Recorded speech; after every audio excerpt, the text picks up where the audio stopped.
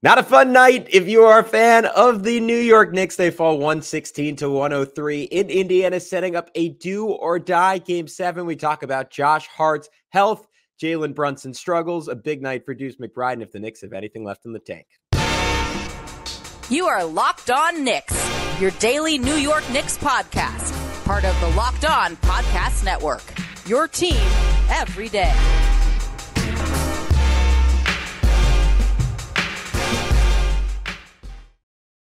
Thank you for joining us on Locked On Knicks. Gavin Schall, XJ, teaming up to take you through what was a miserable Game 6 for the New York Knicks. Shout out to all the Knicks content creators who had it in them to do a podcast or write an article last night. I didn't. I honestly did not have it in me.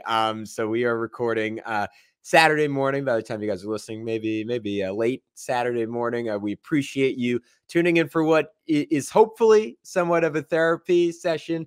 Maybe a little doom and gloom, because I just feel like the Knicks do better when I'm negative about them and I give up and I give them yet another doubter to go against. But before we get rolling on that, I want to remind you that LinkedIn Jobs helps you find qualified candidates you want to talk to faster. Post your job for free at linkedin.com/LockedOnNBA. That's linkedin.com/LockedOnNBA to post your job for free. Terms and conditions applied. I wanted to thank you for making Locked On Knicks your first listen today and every day, because we are now available on all platforms, and that includes on YouTube. So be sure to hit that subscribe button, that notifications bell, to make sure you don't miss an episode on the YouTube side, and then the auto download function on your favorite podcast platform of choice. I mentioned it already, but I am Gavin Schall, your favorite play-by-play broadcaster's favorite play-by-play broadcaster. He is XJ, the co-host of the Hot Hand Theory podcast. They did a great episode post Game 5. You can still check it out. Reminder of some fonder times. Because XJ, this is the third time I'm saying it in 2 minutes. This was not a lot of fun. Josh Hart getting hurt early in this game. The Knicks, as is their wont, no matter what the injury is, it is termed soreness initially. So we really have no idea. Seemed like some kind of muscle strain. I mean, maybe even a hernia issue. But he was holding his left abdomen pretty much from 5 minutes in through the rest of the game. Was not himself, attacking the basket. Was a disaster in this game defensively while trying to gut it out. ESPN Stats and Info put out that Indiana shot 14 of 20 when Josh Hart was the primary defender. That is 70% on 20 shots. That is not good. And Pascal Siakam got into a great rhythm inside on Josh Hart. That led to him raining some jump shots. That led to the Knicks double teaming. That eventually led to the Knicks switching Isaiah Hartenstein onto Siakam in the second half. And that led to Indiana basically getting every offensive rebound from that point forward. And that combined with Jalen Brunson, ice cold in the first half. The Knicks did not have much of a chance to win this game. And things, at least on paper, are looking somewhat dire heading into Game 7. Yeah, Gavin, you summarized it all in a beautiful fashion, in such a sad and poetic way. Unfortunately, I was going to say, I'm surprised you didn't close out and be like, screw you, man. I'm not talking to you. You know what? No, I think we can mourn this loss is what we can do, and then we can look forward, because I don't think, and I said this to you previously in the first episode that we did together this week, I don't think all hope is lost. I don't think all hope is lost, no matter how bad it looks right now. But the game that we just saw was brutal. There's no way around it. Siakam attacking early. I just remember thinking very early in the game, before it was clear that Josh Hart was injured, I'm like, this Josh Hart is playing awful. He's just playing awfully. I was thinking immediately, and I was live tweeting this throughout the game, maybe we should be talking about Precious instead of playing over Deuce McBride in the starting lineup.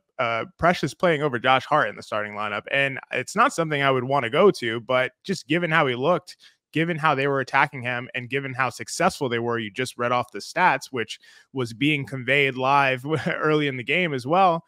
I was like, this is not Josh Hart's night. Maybe it's a Precious night. Maybe Precious comes in to help slow down Siakam, and the Knicks can do a little damage that way. But then it becomes revealed that Josh Hart is injured. And I don't know if he got injured, at what point he was injured, if he was already feeling bothered by the strain and it was exacerbated by, stretching and jumping for some rebounds. It's not clear to me, but either way, this is a big problem. This is a big problem. Josh Hart is a key member of the team. If he's not able to defend aggressively, if he's not able to be physical at the point of attack or physical down low with a guy like Siakam, if he's not able to dive in and extend to get insane offensive rebounds, as we know that he does, not only is it a problem if he doesn't play, it's a problem if he does play, because we may be seeing a limited Josh Hart. And a limited Josh Hart is just, he needs every little extra bit of juice that he has, because that's what his game is predicated on. It's having that little bit more extra juice than everybody else on the court. And if he doesn't have that, it becomes very concerning. So even if he's healthy, I'm worried about the Josh Hart situation. The transition defense for the Knicks, it was good at first. I remember writing this note down like, wow, they're getting back, they're getting matched up. And then it wasn't. it was good for a second, and then it wasn't. Part of that was Josh Hart. Part of that was the Knicks just having difficulty getting matched up. But to be honest, we talked about this before. Playoff games are disproportionately blowouts. They're blowouts way more often than regular season games. We see teams not let their foot off the gas. They keep pushing forward when they're up 15, instead of kind of letting their foot off the gas and letting the other team get back in the game. They go up 30 oftentimes. And that's what we saw in this game. That's what we saw in the 3 previous games. Blowouts, blowouts, blowouts. This doesn't make me feel that all hope is lost. The Josh Hart situation is very concerning for Game 7, but here we are. I mean, we got to cover what was gone on and also look forward. So that's kind of my initial thoughts on the game. Yeah, look, I mean, a lot of times logic just doesn't apply to this Knicks team. Like we talked about our buddy DJ Zula, like over and over again, using the phrase critical mass. Like it feels like if Jalen Brunson can just be on the court, like there might be no such thing as for this Knicks team's critical mass, at least against the Indiana Pacers. Against the Boston Celtics, that might be a different story. But New York's been a different team this entire series in New York. And Indiana, like give them credit. Like I may be guilty, but I haven't done a lot of it. Like they've been fantastic on their home floor. And the Knicks were obviously extraordinarily depleted once Josh Hart was out there at maybe, I don't know, 50%, if you want to call it that. Even that sounds generous even. They took advantage of it, and they played exceptionally hard. They played super connected. Tyrese Halliburton was more confident. Pascal Siakam, that was one of the better games I've ever seen him play. And it helped that he got to go against Hart, who wasn't 100%, but he was like passing the ball really well. He was shooting the ball exceptionally well. Like it wasn't just the post game, but the transition defense was that's where my mind went. Like rewatching the first half this morning, I give up a lot for you guys. That may be most of all that I rewatched the first half of this game. But like really early on this game, Siakam gets a wide open layup because Hart is back, but just not focused and like staring at Tyrese Halliburton, and Siakam just sort of snuck behind him, and he ended up getting a layup off of that. This wasn't in transition, but in the half court, like I almost think about this in the same context that I think about transition, like just lack of focus on closeouts, like 3 different times on Andrew Nembhard, who is just not a great 3-point shooter. The Knicks allowed blowbys and let him get easy shots around the basket. Like Hart like got totally torched on one, and that might have been an injury thing where he couldn't just flip his hips fast enough. Hart, like who like at his size, like cannot close out over aggressively on a guard. Like he got blown by. And then Hartenstein was guilty on a lot of these, like really sloppy footwork, like Miles Turner just blow by him for a dunk. Precious Achiuwa, who we were talking about, like blew me away in Game 5 with how focused he was defensively, was guarding Siakam. And he lets Andrew Nembhard, who's like 5-6 inches shorter than him, like screen him out of the play and lets Siakam switch onto DiVincenzo. When Siakam on the wing, like you can just go under that screen every single time. And instead it's just Siakam drawing a foul down to DiVincenzo. Like my point is the Knicks were in a hole, and they didn't make their life any easier with how they were playing defensively and the lack of focus they were playing with defensively. But to me, like Hart is the crux of that. Where like if he is not flying around, if he is not able to help, if he is not able to just physically battle Pascal Siakam and force him to take tough fadeaways, which he's done a good job doing. I said in the last podcast I did with Tony East, like even though Siakam had pretty decent box score stats, like especially through 3 quarters, Hart played fantastic defense on him. It just was not there tonight. I went to where I always go after an injury now, Brian Suter's YouTube channel, and he did not sound particularly confident that whatever the specific injury for Hart, that either he was going to play in game 7 or if he is out there, that he's not going to look 100%. We can get into Jalen Brunson's night because obviously like his lack of efficiency in the first half, a career high 11 straight missed shots was a substantial factor, XJ. But if the Knicks don't have Hart, like, is that actually one injury too many? And like, I'm with you. Like you just have the feeling, like to quote Nick Nurse, like nothing matters. Like it's going to be a close game down the stretch. It's going to come down to who makes big plays. But like you get to that point, and you're like is there enough here? The Knicks will win game 7, Gavin.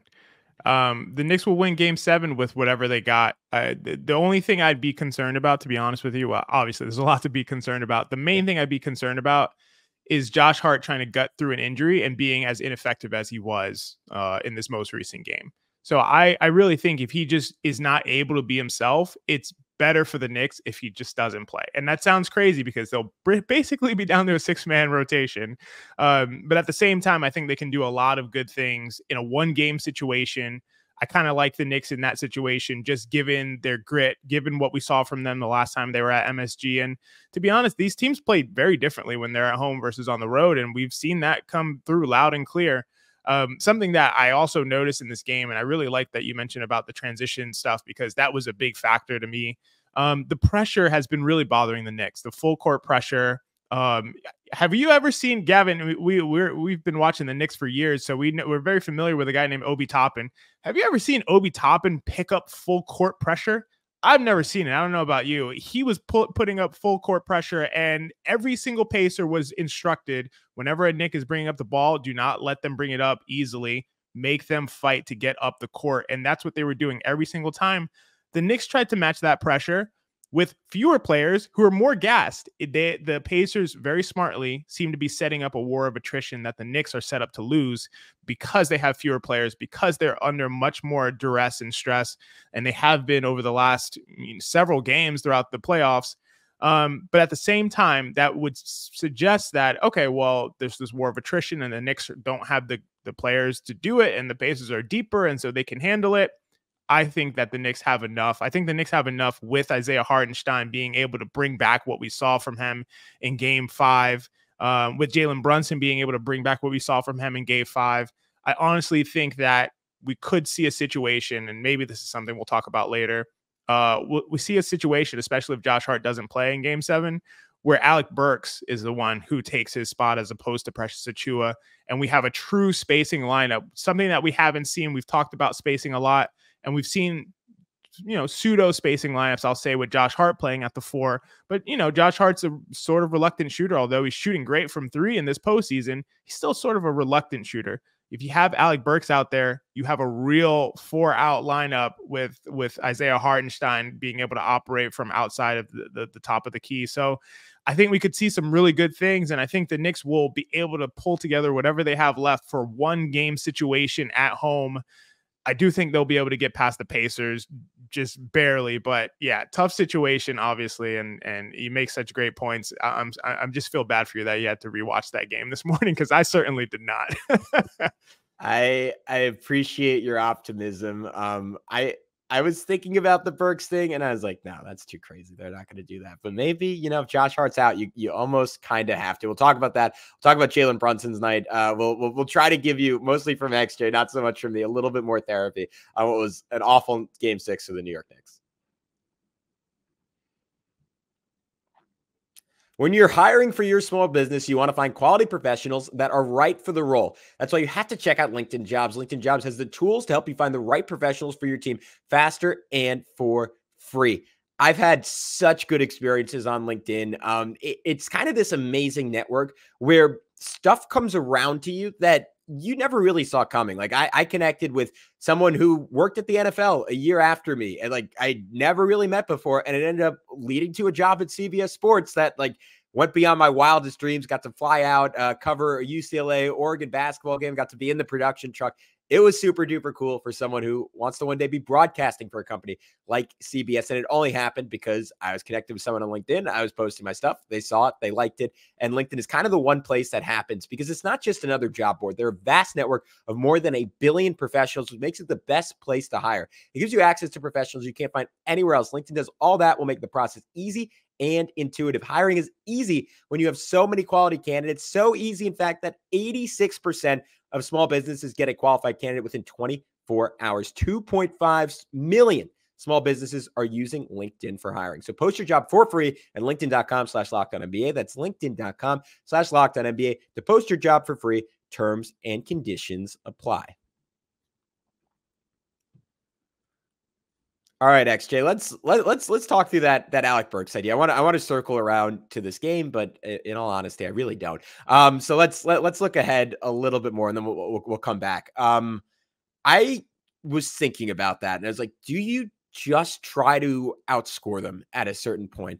And like where that like gives me like a icky feeling in my stomach is this game against the Pacers.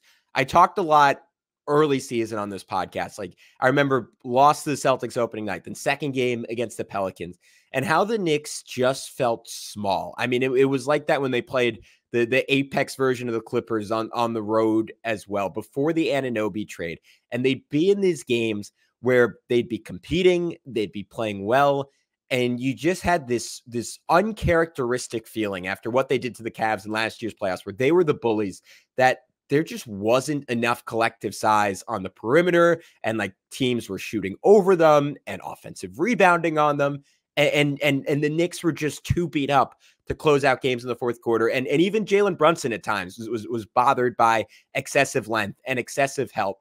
And this Pacers game felt like a gross reversion to that. But just watching like Aaron Nesmith and Miles Turner run a pick and roll. And like Nesmith is not like a particularly great playmaker, but it was like Jalen Brunson guarding him. And I think it might have been, I'm trying to remember who's guarding Turner. It might have even been Hardenstein at that point, but they just felt bigger than the Knicks on that. And like the play where like Pascal's posting up and the Knicks have to double him. And then Turner's like ducking in for this monster dunk. And you're like, oh my goodness, like this team, like we don't have business beating this team right now because they are just too big, too athletic, and they're playing harder and faster on top of it. And that is where, like, that is my fear with having Burks out there. I think DJ posted the rebounding stats in the second half. So I made the switch in the second half. They put Hartenstein on Siakam. And in the first half, when Siakam was on the floor, the Pacers rebound 40% of their misses. That was with Siakam guarded by Hart. That jumped to 70% in the second half when the Knicks made the switch to put the center on Siakam. So I guess the long-winded question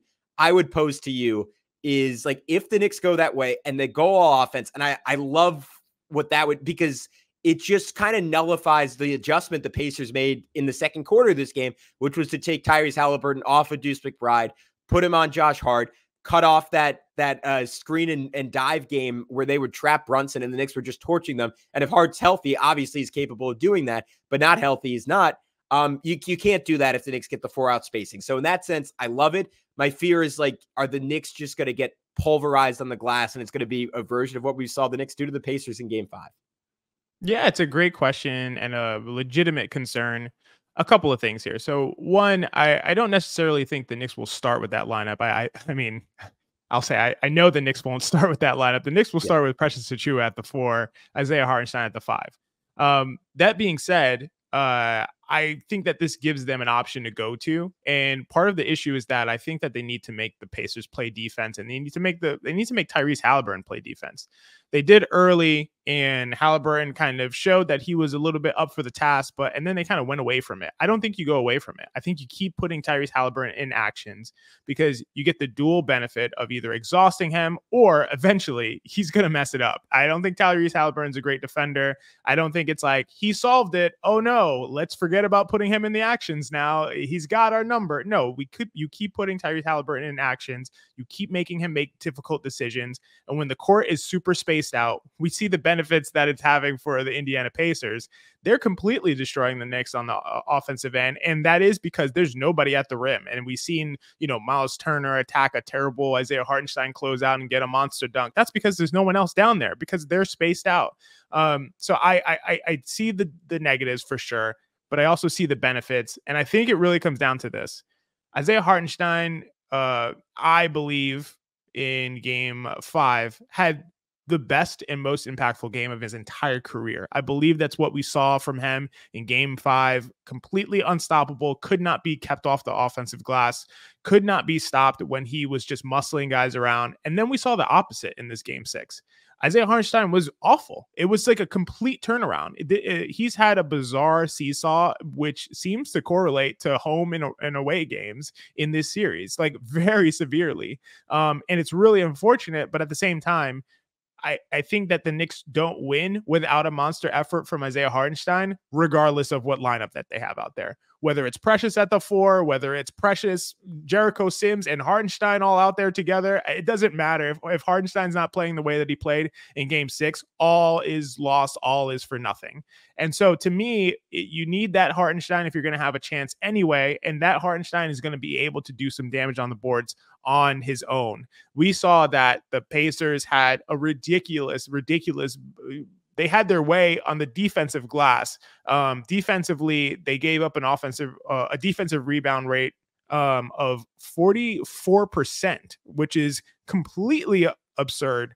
To be able to keep the Knicks off the glass that much, it's just completely ridiculous.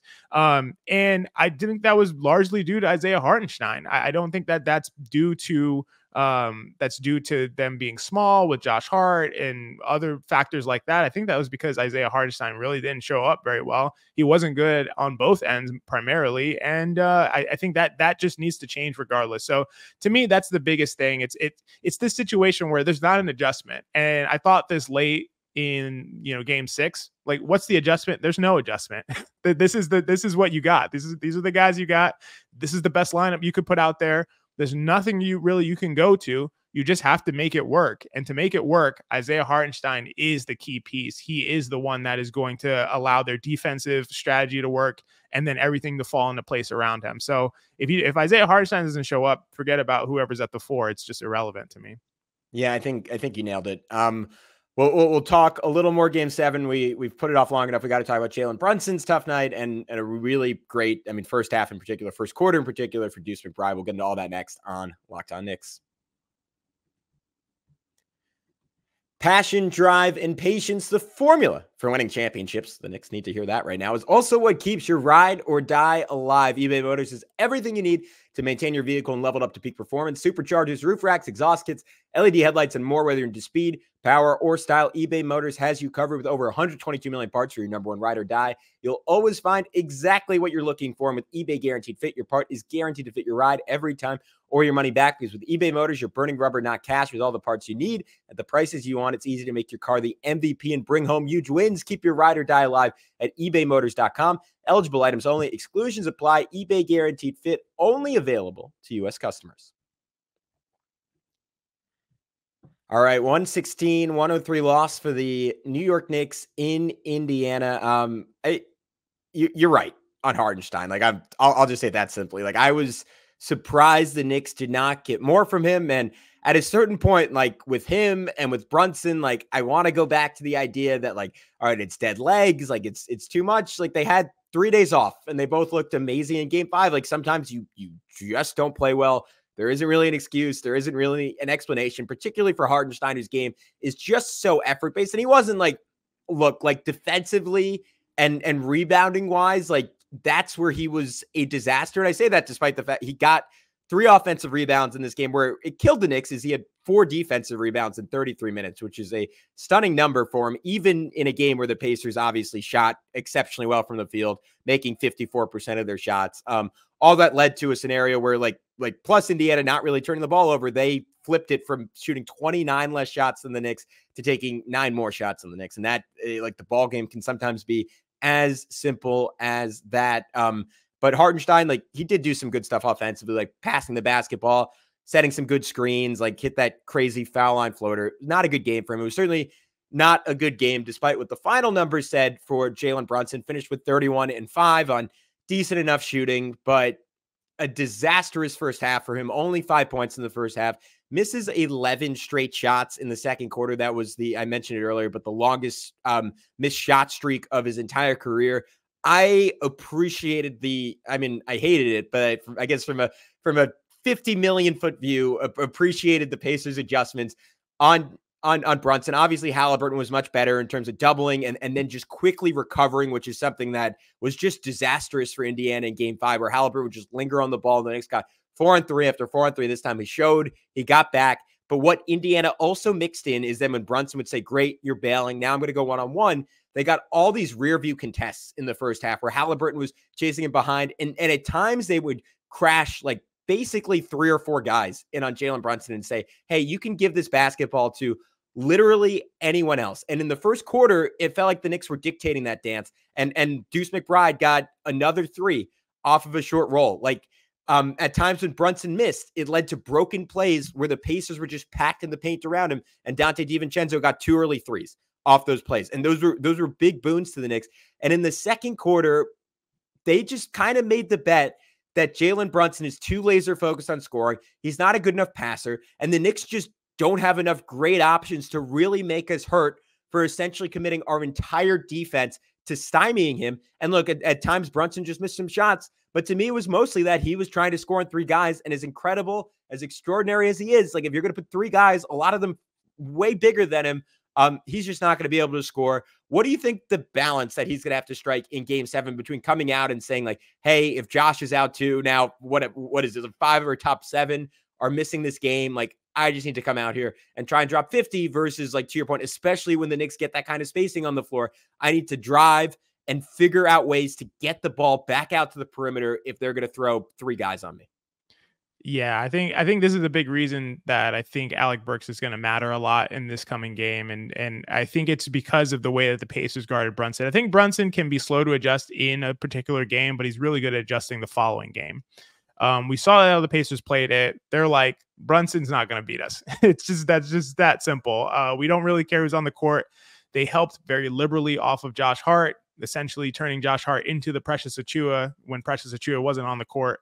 And then when Precious was on the court, they helped liberally off Precious Achiuwa. But to be honest, they helped off of everybody. They didn't care. They were going to not let Brunson get deep into the paint and get easy buckets. And they were mostly successful. Jalen Brunson scored a lot at the end, when it didn't really matter very much and the game was kind of out of hand. But in that really critical second quarter, you mentioned it, missing 11 shots in a row. That was kind of what put the game out of reach. Although they had an opportunity to come back in the second half, it just wasn't going well. And so I think that the adjustment that Brunson needs to make is to look to get his teammates involved early, look to get guys going from the 3-point line. And if they do have a very spaced out court with shooters, you're going to have to trust Deuce McBride to make shots. You're going to have to trust Alec Burks to make shots. You're going to have to trust Dante DiVincenzo to make shots. And those guys are going to have to shoot really well. Luckily, the Knicks are at home for that game, and these guys tend to shoot better at home, and so hopefully that's the case. But to me, it's just, Brunson has to be better, and hopefully he diagnoses what happened and comes back with a better game plan, which I think he will, and I think it'll be a pass-first situation. Yeah, I think it has to be because it was a tale of 2 halves in the sense that, I mean, look, the Knicks were winning after the first quarter in this one. It's easy to forget that, but despite all the defensive issues and most of the plays I was listing off to start this podcast happened in the first quarter, and the Knicks were able to survive because, I mean, Deuce McBride had one of the best quarters of his entire life. Like he had 13 points, I think, in the first and was just hitting 3 after 3. Like one of them on those short roll situations, one of them like off a great Hartenstein screen where he hit a step back. Like I think another off a offensive rebound. It was off a deflected rebound that Dante tapped over to him, like had a coast to coast, like pick off of a DHO for a layup. But like he was pretty much silent. I think he had 5 points in the second half. Dante like hit that 3 at the buzzer to end the first half. Like he had only 2 points in the second half. So once Brunson got going, it felt like everyone else fell off, and the Knicks were just not able to strike that balance between Jalen Brunson scoring and like everyone else working. And I unfortunately think like Josh Hart is not totally essential to that, but this is where like I think it's going to be really hard for the Knicks to win if he is either not playing or, to your point, like the even worse scenario, who's playing and not close to 100%. Like he is just such a crucial connector. And like over and over again this year, obviously you see it in like in clear situations where Brunson's double teamed and he'll get off the ball and it's a 4-on-3. But even like not in those situations, just when Brunson drives and kicks it out to him, like Hart is just so important to making that next pass. And I think Dante can do that. I think Deuce can do that to some extent. Obviously, Hartenstein can get it. He's just rarely the outlet for Jalen because he's usually around the basket or around the foul line where the defense is already converged. Like that is kind of like, if I were to like crystallize my Josh Hart concern, not having him offensively beyond losing the offensive rebounds, beyond losing the transition buckets that are basically the only source of self-creation the Knicks have had in the playoffs outside of Jalen and outside the games where Dante's really feeling himself. Like that is where I zoom in and I see a major issue is that like Hart might not be there to make those extra passes. He's not going to be there in transition. And you just lose a lot, obviously, from a rebounding perspective on both ends.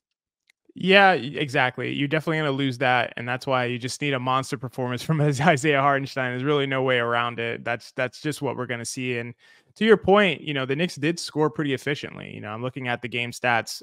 They scored at a rate of 119 points per 100 possessions, which is really, really good. But I will say this. You're going to have to outscore the Indiana Pacers. There's no way around it. And the games that the Knicks have won, they've actually surpassed that number. They've scored 124 per 100, 141 per 100, and 133 per 100. Those are the three games that they won. So there's no way 119 is not going to be sufficient to beat this team. You're not going to completely trounce them defensively. They're going to find a way to score. They're too well spaced. They have too much firepower. They get in transition. You're going to have to score.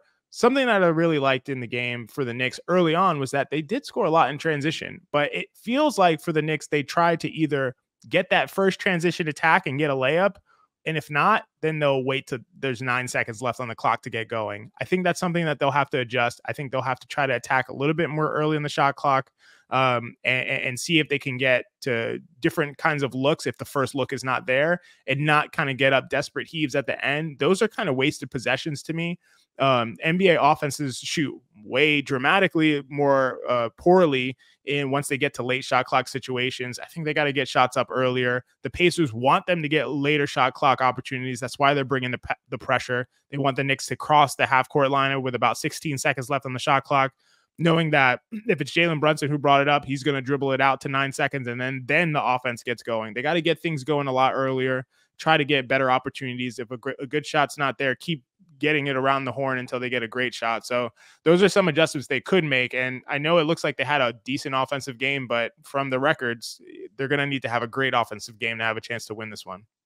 Yeah, I kind of want to see them set screens deep in the backcourt. And I think just from an energy perspective, the Knicks have been really reticent to do this, but they're like, it's game 7. Like whatever you've left in the tank just has to come out. Like they're going to have to push against pressure. Like Indiana has not been punished. Like typically the trade-off for pressing is you might give up something in transition if that initial line gets beat. I mean, like just think about football, like press coverage, like you might get beat on a go route.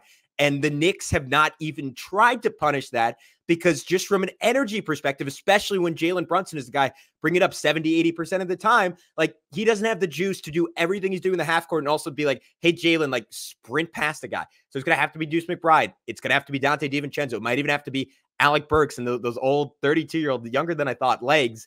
At times, like set a screen in the backcourt for a guy and you're just going to have to go and like try and get to the rim and put Indiana's defense in rotation. Because if you're trying to beat them, to your point, like pretty much only playing in the half court, especially with no Hart to just create those transition opportunities out of thin air, like you're just not going to be as efficient as Indiana, already a very efficient half court offense, also having some of those possessions where they create transition out of nowhere. I love that point so much. I think that's such a great point. The Pacers have not been punished for the pressure that they've been applying. Basically, the Knicks are just saying, okay, we don't like the pressure. We'll find a way to get it up the court, and then we'll wait and let you reset your defense. That's not a great. I mean, of course, Rick Carlisle continues to put pressure on them every single possession. You have Obi Toppin. We talked about putting pressure on the Knicks coming up the court. Obi Toppin, you should be able to blow by him and create a 5-on-4 situation pretty easily. But the Knicks, they just want to get the ball up the court and then stop, unless they have a real transition opportunity.